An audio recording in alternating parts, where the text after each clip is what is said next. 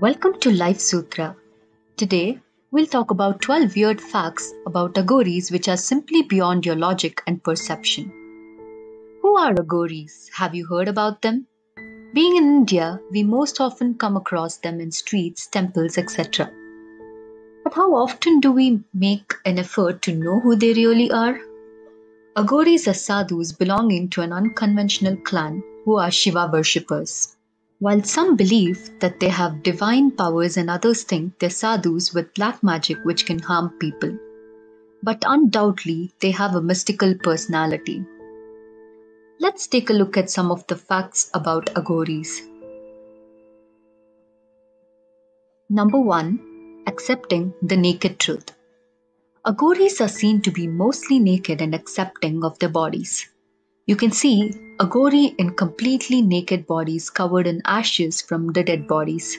It definitely scares some people while some people find it enticing. Number 2. No haircut. Aghoris let their hair grow long and believe in no haircuts. After all, that is how we were born, and what better way to accept a natural self.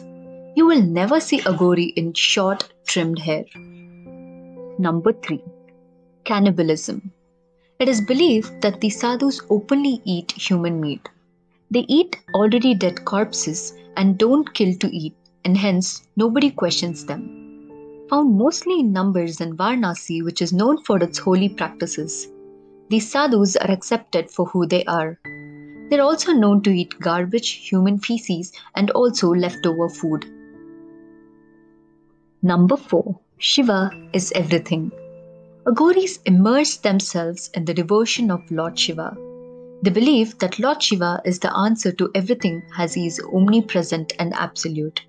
They perform penance which are of 3 kinds. They are called Shiva Sadhana, Shava Sadhana and Samshan Sadhana. Some people also believe that they are the incarnations of Lord Shiva. Number 5. Cure for all. Aghoris are said to have cure for all the diseases. According to them, the human oil that they take from the pyre when the body is being burnt is extremely powerful and effective. They claim that they have the medicines for even the incurable diseases. Number 6. Meditating on a corpse.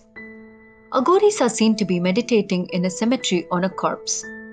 They also stand on one leg to meditate over a corpse, just like Parvati, the goddess standing on the chest of Lord Shiva. Now, most of us dread to even go close to the cemetery or dead bodies, so that definitely takes a lot of guts. Number 7. Sex with a corpse. Aghori is known to have sexual intercourse with the dead bodies. They say the reason is simply that they find purity in what is considered by the major population as filth. Also, like the believers of goddess Kali, they say that it is the deepest desire of the goddess that they have to fulfill. Also, it is known to be believed by them that doing sex with the dead give them supernatural powers. Number 8. No hate in the heart. These sadhus share their food with the animals in the cremation ground, be a cow or a dog. Every life is the same for them, and they believe the person who hates cannot truly meditate. So it's important to live hate-free life for sadhus to meditate. Number 9. Sages and their ages. Kinaram, the first Aghori who set grounds for the rest of the Aghoris, is said to have lived for 150 years, and his death happened in the late 18th century. Number 10. Survival facts. These sadhus survive the harshest and extreme weather conditions. They are known to live in the scariest jungles and also snow-clad mountains. They are also found in the hot deserts and conditions where normal human being cannot survive well. Number 11. Oneness of environment.